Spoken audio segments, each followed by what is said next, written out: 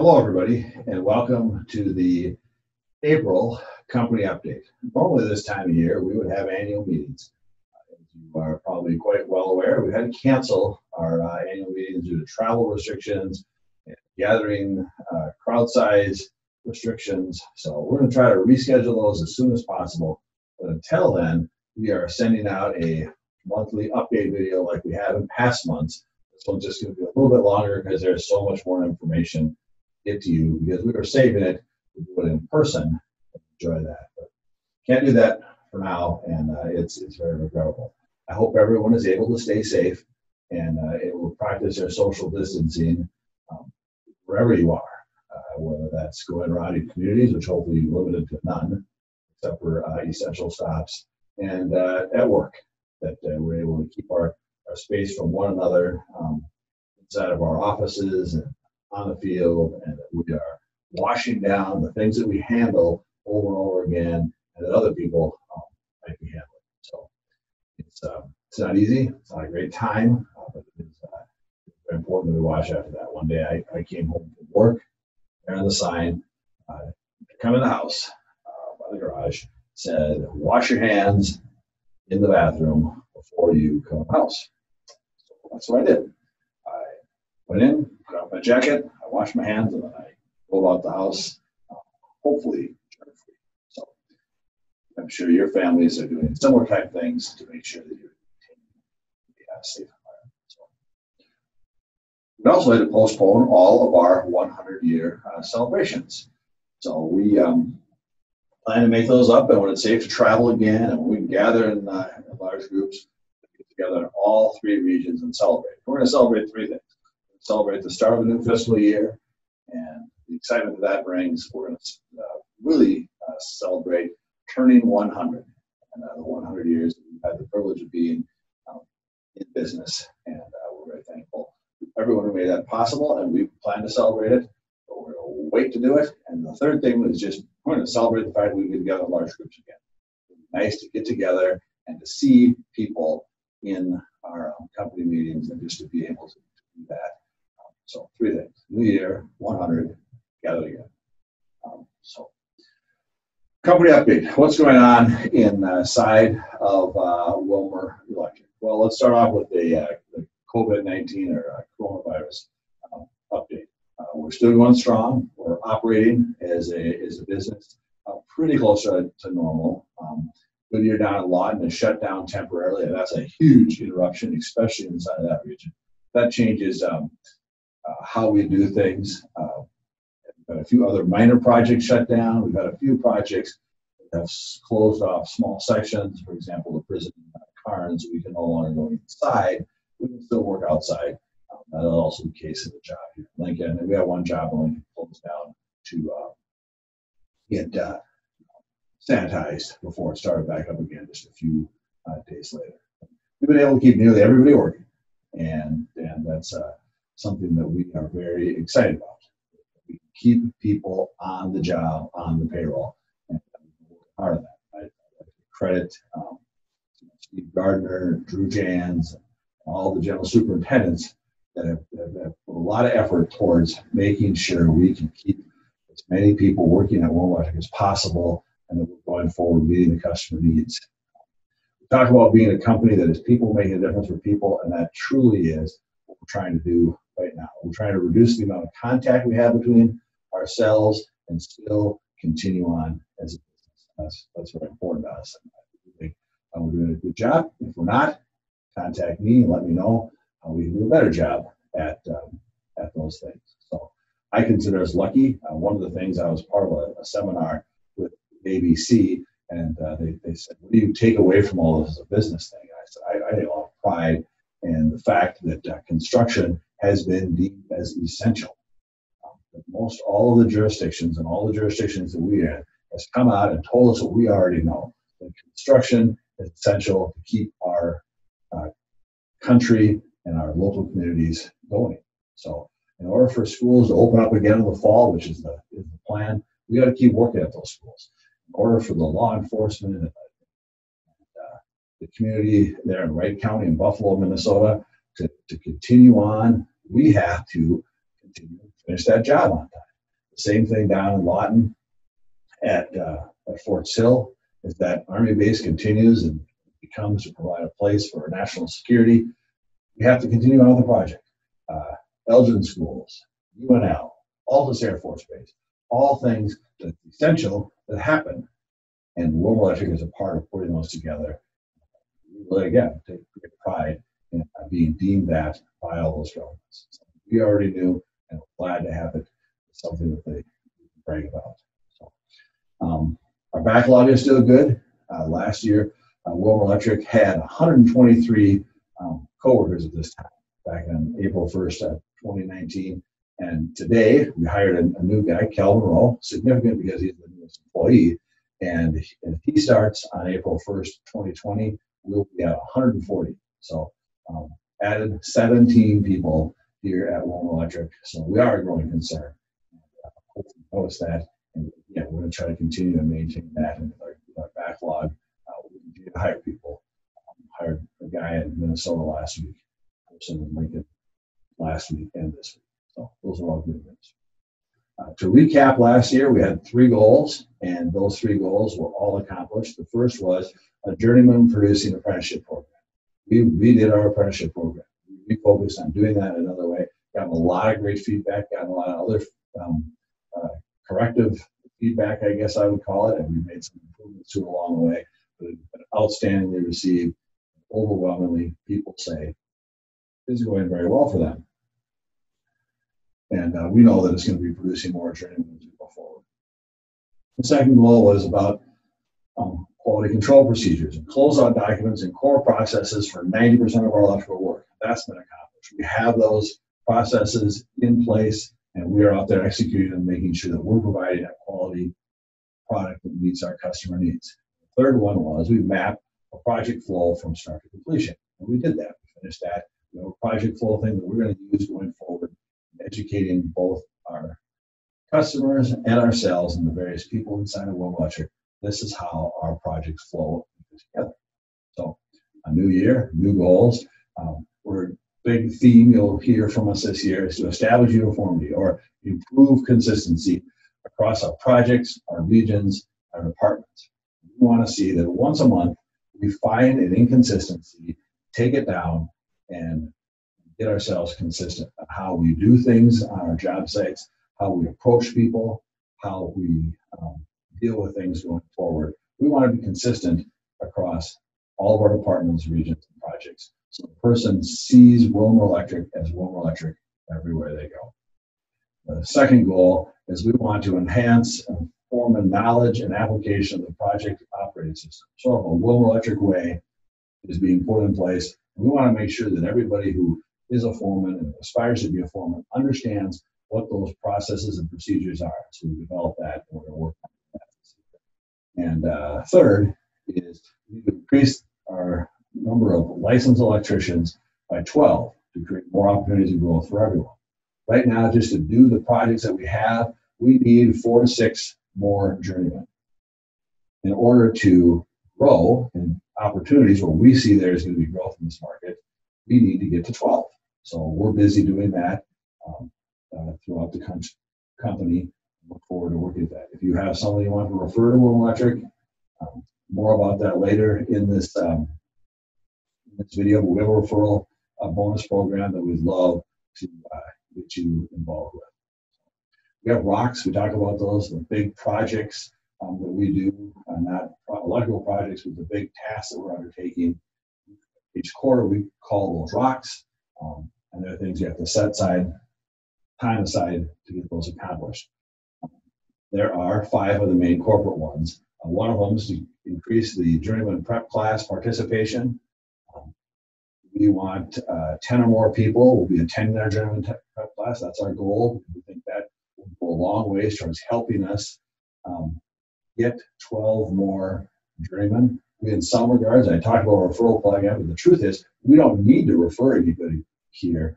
We can take the people who are eligible for the test and pass the local test. We'll have the journeyman that we need, and we can bring in apprentices and roll them up underneath us. Again, the opportunities that I was talking about. The second one is apprenticeship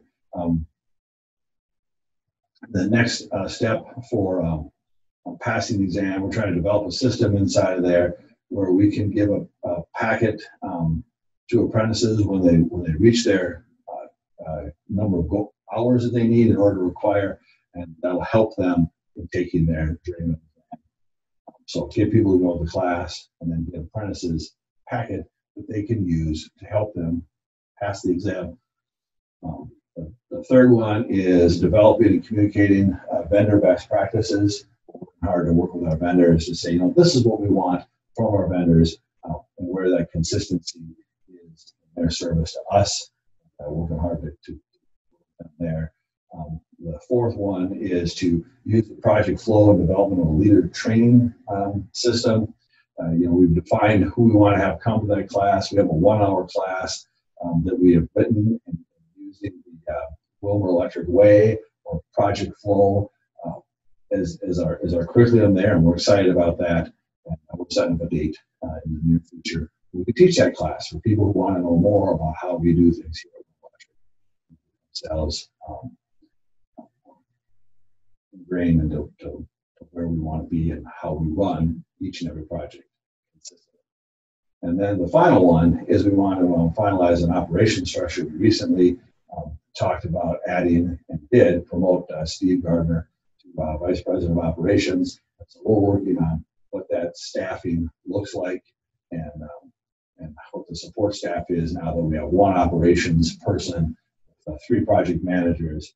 What does it look like company-wide to go through that process? So that taken care of. So, and all good rocks, all those rocks lead toward the other goals, and we're excited to work on them in the next 3 months. The video, again, I said I apologize for being a little long, but we have a lot of information to give out because normally we give it out in an annual meeting. We have 3 more segments for it. One is Justin's got some updates and encouragements on our benefit programs. We also have Steve Gardner coming by to talk about an update on journeyman exam prep and what we're doing to change some of the benefits around journeyman prep. And that's exciting news. And Trista will be here with the typical employee update information. So I apologize for using the word exciting so much, but I find this to be exciting, and I should have, maybe got with the Thesaurus and used words like thrilling, invigorating, other things, but I didn't. So excuse me for that. Without further ado, Justin, Steve, and Trista will take it away, and I will just say thank you for all the help you give us and giving us this tough time, and thank you for all the help you give us just on regular days. It takes a lot of us to make this organization run, and we think you're all doing a fantastic job. Thank you. Have a great day.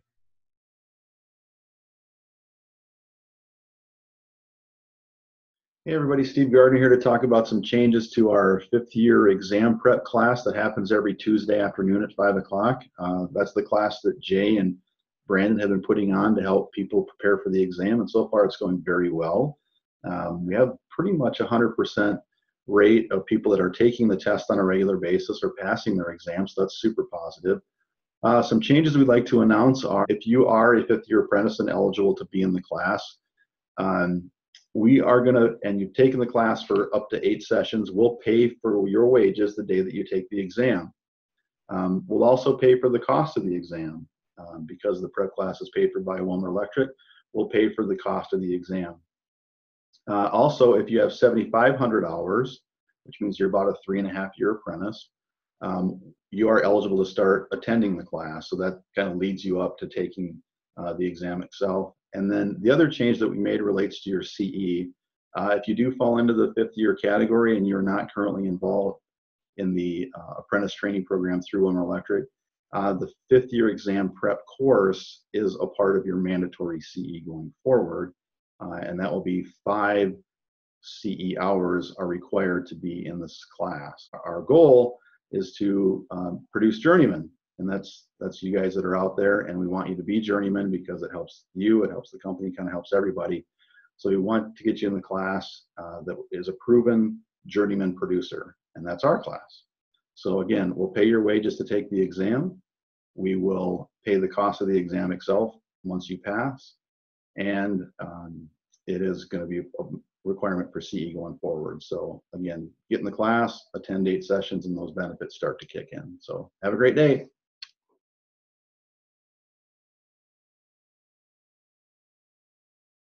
Hi, Justin Chapin. I'm going to talk to you today about 3 different benefits that Willmar Electric has. I'm going to talk about the 401k program, the volunteer program, and then a change to the PTO program. First of all, the 401k, the auto increase that we typically do in April, we've delayed that. We mentioned it in a newsletter. It's going to be delayed indefinitely as we await the end of this COVID-19 emergency that we're in the middle of. More on that will come in the coming weeks and months. The next one is the volunteer program. Willmar Electric has had a volunteer program for many years, and it's not changing. I'm just reminding you about it. One way to get an extra 8 hours of PTO is for you to volunteer 100 hours throughout the year from October through September. You can do that by coaching or by volunteering at church, volunteering with scouting or Meals on Wheels, school board member. There's lots of different ways of volunteering. There's a form that you can fill out through the Human Resource Department.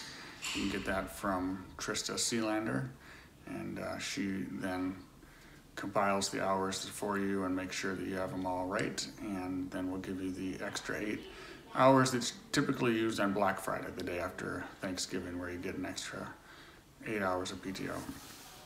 The last one that I was going to talk about today is a change to our PTO program. Starting here in April, we're changing the accrual, and we'll have this sheet here available to people in the near future.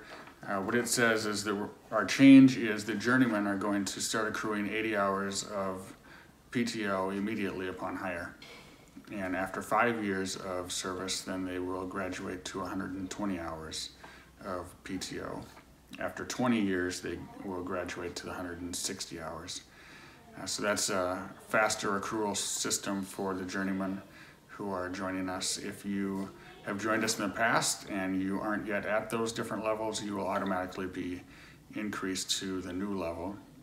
And you should see that in your paychecks here in April. You're getting PTO faster. For apprentices, it's not changing. The start date, you're going to remain at 40 hours. And after 1 year, we'll go up to 80 hours, and you'll stay at 80 hours until you pass your journeyman's exam. That's another incentive that we have in order to have people pass their test and become licensed. If you're already in a different or a higher level of PTO accrual than that, because you've been here for a long time, we're not going to change it. We're not going to decrease your hours that you're accruing at, but we won't also graduate you to a new one. You'll go into this new system, and we'll maintain where you're at until you pass your exam. If you have questions on that, you can contact Trista, again, in the Human Resource Department. She'd be happy to answer your questions, and again, we'll make this available to you in the near future. Hope you're all having a great day and you're being safe. Thanks.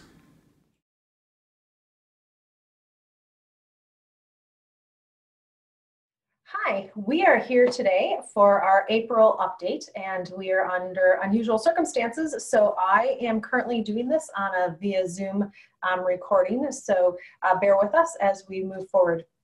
I wanted to highlight the anniversaries here in April. And so in Nebraska, we have Brian Baxter, who will be celebrating 5 years with us on April 13th. We have Tyra Epp, who will be celebrating 5 years with us as well on April 18th. We have Louis Bowman and Lee Freudenberg as well celebrating in Nebraska, both on April 21st. Louis will have been here 4 years, and Lee Freudenberg will have been here 6 years. And then we move to Minnesota, and in Minnesota we have Aaron Wilson, who on April 18th will have been here 4 years. And also in Minnesota, for the month of April, we have Brian Ringenberg, who on April 22nd will have been here 1 year. Again, thank you for your work here in Minnesota and in Nebraska. And then we move to anniversaries in Oklahoma. In Oklahoma, we have David Schmidt, who will be here 1 year on April 1st. Chad Loosby, who will be here 1 year on April 8th. Chris Jans, who will be here 8 years on April 16th. Andrew Crow, who will be here 3 years on April 24th. Tom Rogers, who will be here 9 years on April 25th. And Nick Maxwell, who will be here 3 years on April 27th. And those are the anniversaries that we have for April at this time. Now, we do actually have 2 new hires during this last month of March, and we have Jace Bryant and Calvin Rowe, who are both starting as apprentices in Lincoln, Nebraska. So welcome to those 2. And then again, one of the things I wanted to quickly highlight and talk to you about is updating your information, your personal information in Procore. So if you're a Procore user, if you can go to your settings in Procore and update the information and review it to make sure that it's all accurate, and make sure that your phone number is in there correctly if it's changed, or an email address is in there correctly. This is how our foremen, how our general superintendents, how our project managers are able to get in contact with you by easily looking at Procore. So if you can go in there and do that, that would be great. If you have questions in regards to how to do that, please contact your foreman or your general superintendent, and they will be able to help you with that. If you have other questions, always please feel free to contact us. We are still up and operating and fully functional at this point in time. We thank you for all the work that you've been doing out in the field, and we look forward to another great month.